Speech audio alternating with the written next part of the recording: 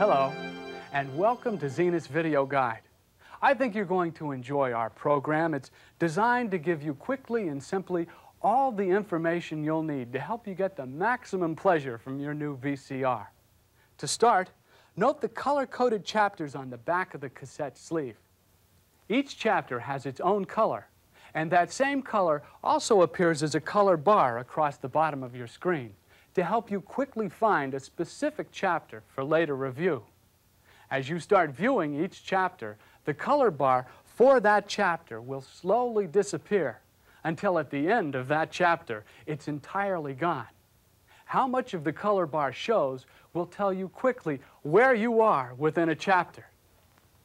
Now, this video program will show you how to operate your VCR, but we also recommend that you take the time to read this printed operating guide. You'll find additional information in the guide that may not be included in this video program.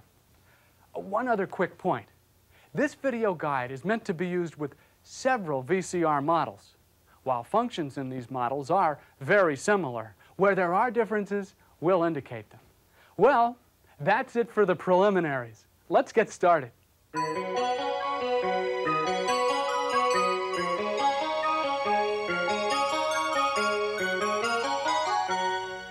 Throughout this program, I'll be using this VRD230 model for demonstration purposes. It's a VHS hi-fi stereo model, and that's the major difference between it and the VRD230 model.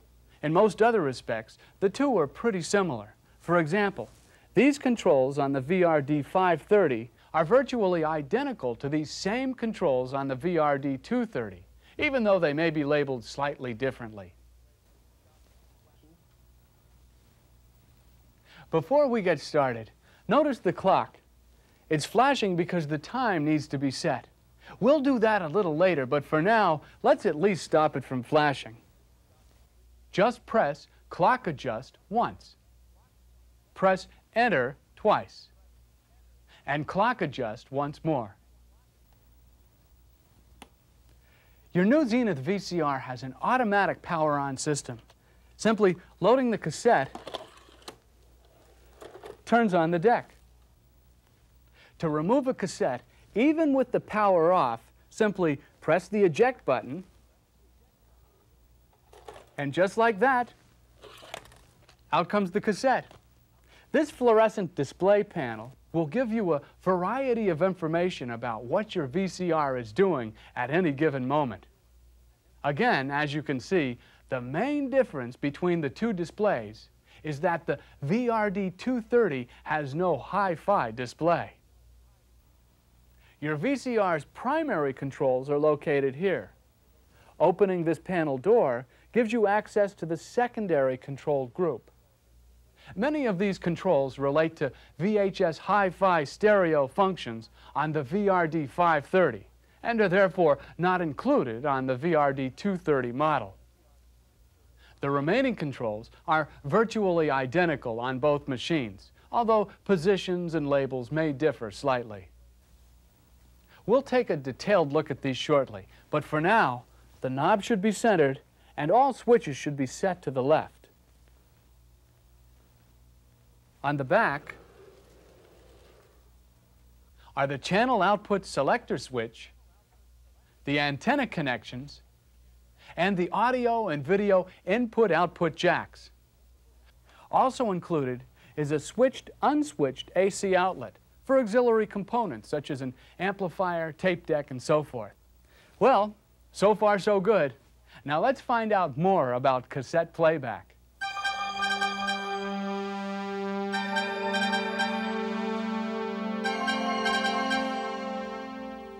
For cassette playback, you can operate your VCR in several ways: manually, with the controls on the machine, or at a distance, with this convenient, full-function remote control. Now, if you use the remote, be sure that this switch is in the VCR position. In the TV position, this remote will operate many remote-controllable Zenith TVs. Your Zenith VCR also has a nifty feature called autoplay. If you insert a cassette that doesn't have the safety tab, the deck will automatically go into the play mode and start playing the cassette. Okay, to view a cassette, turn on your TV and tune it to channel 3 or 4, whichever is the unused broadcast channel in your area. In this case, channel 3. Then, on the back of your VCR, set the channel output selector switch to match the TV channel you've selected. Once you set this switch, you should never have to set it again. And from now on, this switch position will determine which channel, 3 or 4, you tune your TV to when using the VCR. Now, why don't you sit back, relax, and use the remote control? This TV video button on the remote has the same function as the TV video button on the VCR. When the video light is on, that means you can view a picture from a video cassette or from broadcast TV using the VCR's tuner.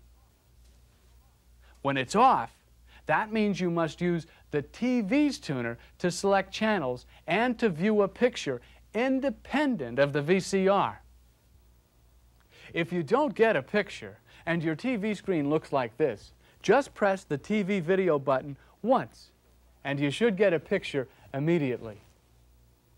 The remote control can perform most VCR functions, including speed search forward, speed search reverse, and pause. To lock the speed search function so you don't have to hold the speed search forward or reverse button down, just press it and release it immediately. To release the speed search lock, press play. By pressing the pause button repeatedly, you can advance the picture. Holding the pause button down for a few seconds locks the picture into this continuous advance mode. To resume normal speed, press play again. By pressing the play button during playback, you can view a tape in double speed playback. To resume normal speed, press play again. When not playing a tape, you can also press the Enter Recall button to call up computer-like on-screen displays to tell you your VCR's current operating status. Pressing any one of the function keys, such as rewind or channel selection, will also give you on-screen displays for that function. Your new VCR has a feature called Next Function Memory, so it will remember the next function you want after you press rewind.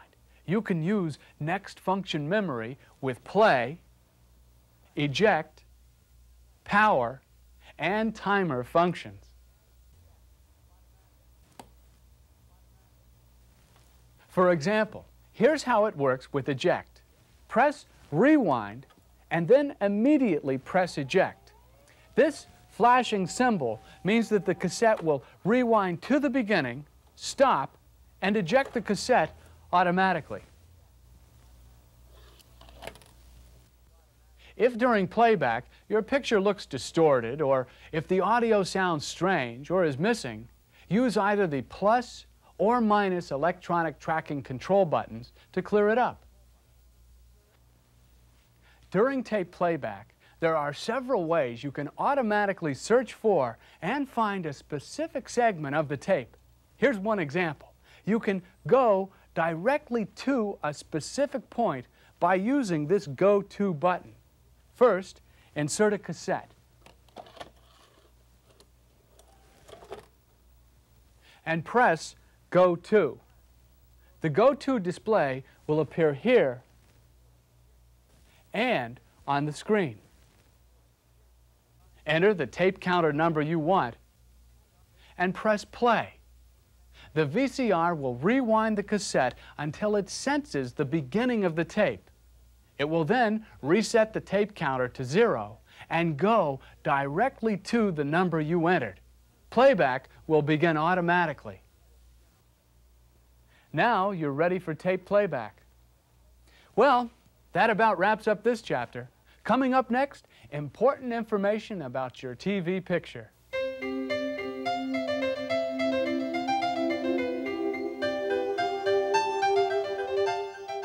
For full enjoyment of your VCR, you obviously need a picture. So, in this chapter, we'll take a brief look at where your TV signal comes from. All of us are accustomed to changing channels on the TV and seeing the channel we selected come up on the screen. That's because your TV has a tuner built in, and it's this tuner that makes it possible for us to receive a TV signal from any available channel in our area. Now, to understand how this works, think of the TV signal as water flowing through a garden hose. The signal flows in here from the antenna and into the back of the TV. Then it flows out again as a picture. Your new VCR also has a tuner built in, so in a way, it's like a TV set, only without the screen. And, like the water in a garden hose, the signal flows in here, directly into the back of the VCR. Then it flows out again, directly into the TV. Now, the VCR's tuner works independent of the TV's tuner, which means you can change from the TV's tuner to the VCR's tuner or back again anytime you want. Having two independent tuners is why it's possible to record a program on one channel while watching a different program on a second channel. Your VCR can also receive signals directly from a cable TV system or from a special cable TV signal box like this. Now, one of the things all this means is since the VCR's tuner works independent of the TV set, we don't have to have the TV turned on when we record a program. That's one of the great features of having a VCR. Well, now that we know a little bit about where signals can come from, let's go on to the next chapter and find out how to get the ones you want into your VCR.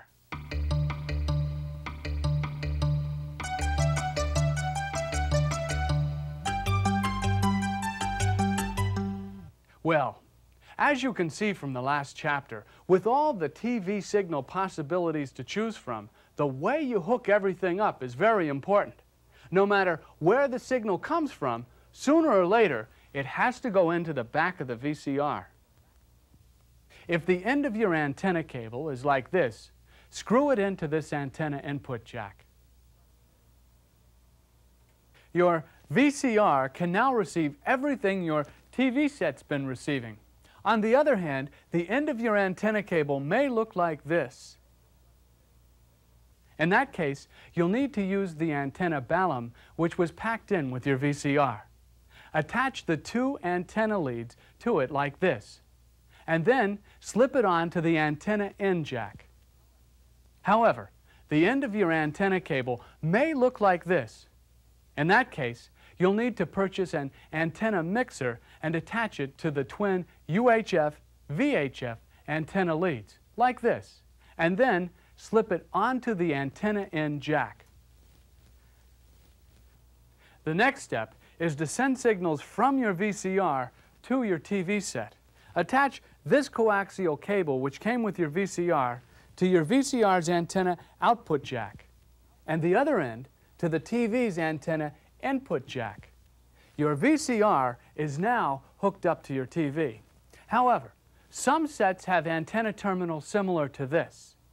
If yours does, use the matching transformer that came with your VCR to attach the cable coming from the VCR to the TV. This will give you either UHF or VHF reception, but not both. If you want both UHF and VHF reception, you'll need to purchase a 300 ohm UHF VHF antenna splitter to attach the cable coming from the VCR to the TV like this. Both your TV set and your VCR should now be able to receive normal broadcast TV signals. If your TV signal comes from a cable TV system, you most likely have a cable that looks like this. If so, simply screw it into this input jack. Your VCR's tuner is cable compatible, so you should now be able to tune all your previously available cable channels. However, many cable TV systems use a special cable box to protect their signals. This complicates the hookup situation a little, but there are several options you can select to suit your particular recording needs. Here's one example of how to hook up a cable box to your VCR. The cable signal coming into your home is first fed into the input jack of the cable box and then fed out the output jack of the cable box and into the antenna input jack on the VCR. Then, the VCR output signal is fed to your TV. The advantage to this hookup option is you can record all available cable TV channels, including pay or premium channels, because you're using the tuner in the cable box to make channel selections. The disadvantage is you can't use your VCR to make channel selections. If your cable system protects only certain channels by scrambling the signal, there is another way to hook up your cable box. First, connect the cable TV system's antenna cable to the antenna in jack of your VCR. Next, connect one end of a coaxial cable to the antenna out jack of the VCR and connect the other end to the antenna in jack on the cable box. Then, connect the antenna out jack of the cable box to the antenna input on the TV. The advantage of this hookup option is you get to make most channel selections using the VCR's tuner. The disadvantage is you can view premium or so-called scrambled channels, but you can't record them since unscrambling occurs after the signal has already passed through the VCR. What all this means is, when using your VCR with a cable box, you may have to choose between the cable TV company's tuner or the tuner in the VCR. Either way, you can leave your TV set tuned to channel 3, since you won't be using the TV's tuner to make channel selections. Well, you can relax now. Hooking up your VCR is probably the hardest thing for most people to deal with, and you just went through it. So, let's go on to Chapter 6.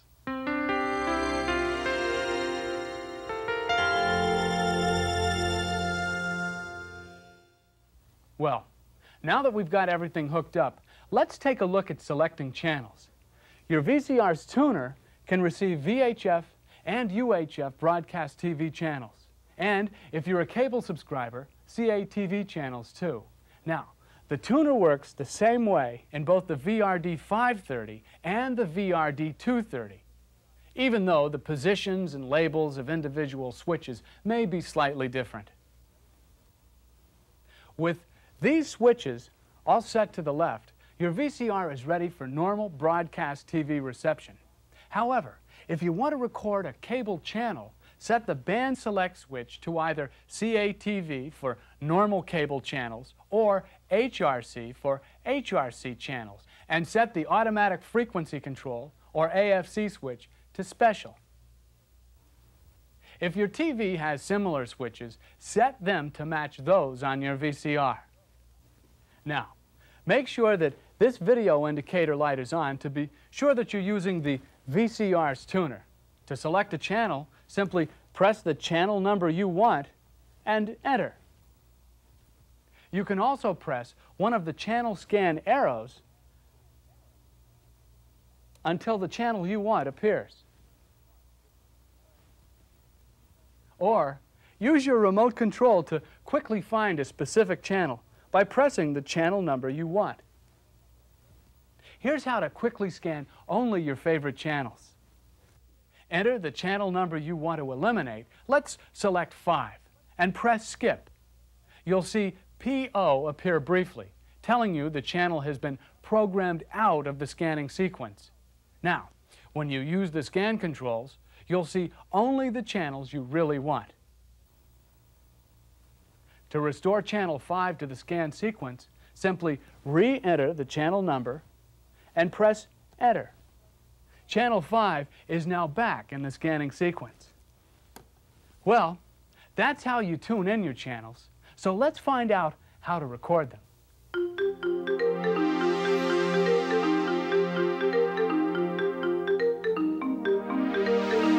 Before we get into the steps in recording, here's a handy reference chart of video cassette recording and playback times. It'll help you choose the right length cassette for your recording. Okay, let's record a TV program. First, load a cassette and make sure this safety tab is in place or that the hole is covered with a piece of tape. Select the recording speed and use the VCR's tuner controls to tune the channel you want, or you can use the remote for channel selection. And finally, make sure this video indicator light is on so you'll know you'll be using the VCR's tuner.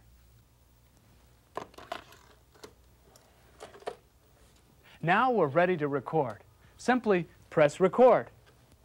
This display tells you the VCR has started recording. Here are some reminders to quickly check before you start recording. Let's try recording one channel while we watch a different one.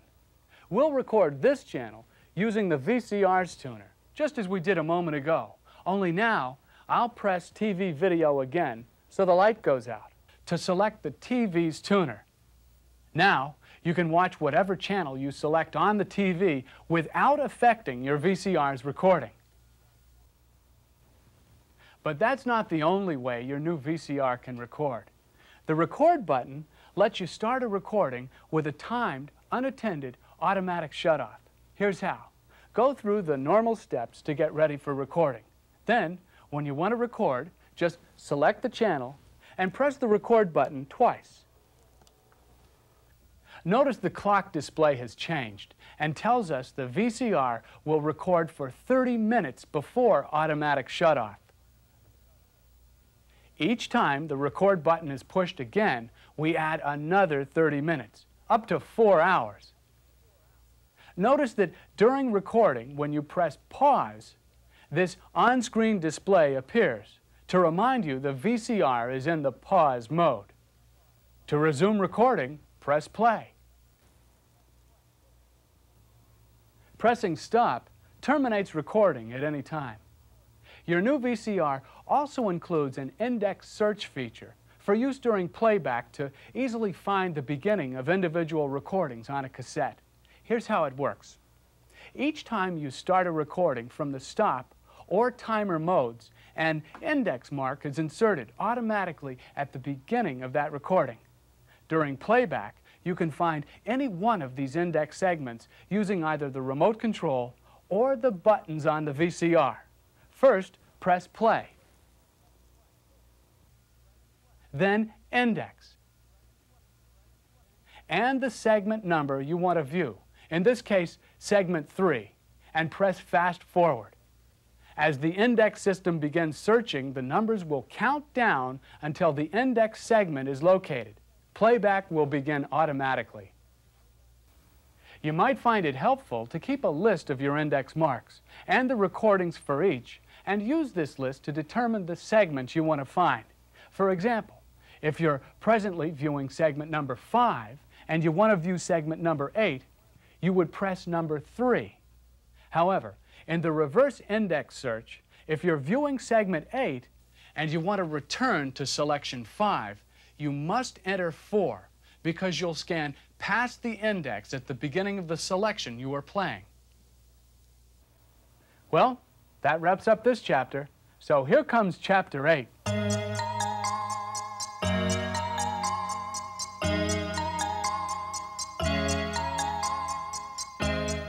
This chapter is all about time, and for once, how to make time work for you. Your new VCR has a 14-day, 4-event timer for automatic recording of up to 4 different programs on different channels at different times. The clock plays an important role in all of this, so let's adjust it to the correct time. Press Clock Adjust, and when the day starts flashing, select the day. Then press Enter, and the hours and minutes will flash. Press the numbers for the correct hour and minutes. Press AM or PM, and then press Enter. And clock adjust again. It's just like setting a digital watch. Whatever's flashing indicates the information you need to enter. Now, let's program the first event of the automatic timer. You can use the controls that we just used to adjust the clock here on the VCR. Or you can use the remote from the comfort of your chair to display timer programming steps on your TV screen. However, if you use the remote, you must also use your VCR's tuner. So be sure this video light is on and your TV set is tuned to either channel 3 or 4. Let's take advantage of the on-screen display and use the remote to do the programming steps. First, press the Program button to bring up the on-screen display for program number 1. Whatever's flashing tells you the next step to program. In this case, first and SU, meaning you're ready to program a specific day during the first week. Pressing the day you want and enter programs this step. Now, program the time you want the recording to start, AM or PM, and enter it. Next, program the time you want the recording to stop, AM or PM, and enter it. Finally, enter the channel number and tape speed to complete the steps for programming event number 1.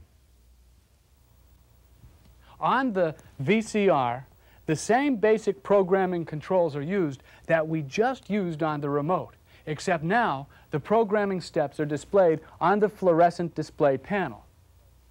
The programming steps are the same using the VCR or the remote, even though the displays do look a little different. Now, if you want to program additional record times, pressing the Program button advances you through the 4 program events available.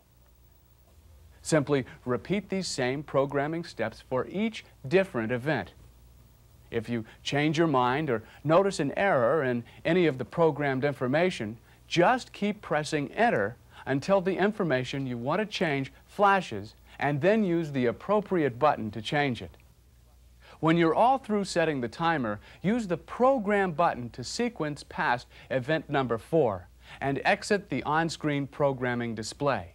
Or use this button to return the FDP to the normal clock display. With the tape in the VCR, the last step is to turn on the timer by pressing the Timer button. The VCR will turn itself off, ready to automatically record each program at the time and day you've set. These numbers tell you how many different events you actually programmed, up to a maximum of 4 events. Well, that's great, but suppose you want to program a show and it won't be on until next week. Here's how. When the day flashes, press this button. Second will appear. Then choose the day of that week that you want and enter it. You can also program the VCR to record your favorite weekly series each week automatically. Simply enter the information about the show into the timer. When the day flashes, press the Repeat button and enter. Every week, your VCR will remember to record the same program without having to reprogram the timer. To record your favorite daily series, press Daily. Every day of the week will be displayed. Press Daily again to remove Sunday and Saturday if desired. Then press Enter. The rest of the steps for programming this option are the same as before. Once the timer is set, you can check the start and stop times entered for each event by pressing the Program button to sequence through each event and display the information. It's important to note that when the clock and timer are displayed together, normal VCR controls will not work. To make them work again, turn the timer off and press power for normal operation. If the word timer is flashing, it means that something's wrong, such as the cassette safety tab is missing. However, the timer will not flash for certain errors. So here's a list of some common programming errors to try to avoid. If the tape runs out during recording, the VCR will stop and automatically eject the cassette. That way, the automatic timer won't accidentally re-record over existing material on your cassette. For additional details about the auto-record timer, please consult your VCR's printed operating guide. Well, that about wraps up our show. We hope that you found this video guide useful. It's Zenith's way of helping you enjoy the many features and benefits of your new VCR. If you'd like to tell us your reaction to this video guide, we'd like to hear from you. Please write us at this address.